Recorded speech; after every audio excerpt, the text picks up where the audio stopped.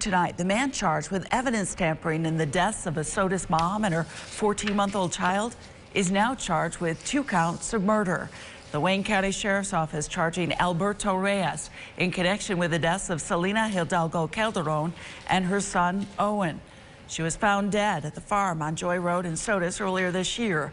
Investigators say remains are consistent with a child the age of Selena's son, who were found at the farm, as well as Reyes was arraigned and sent to the Wayne County Jail. He's due back in court next month.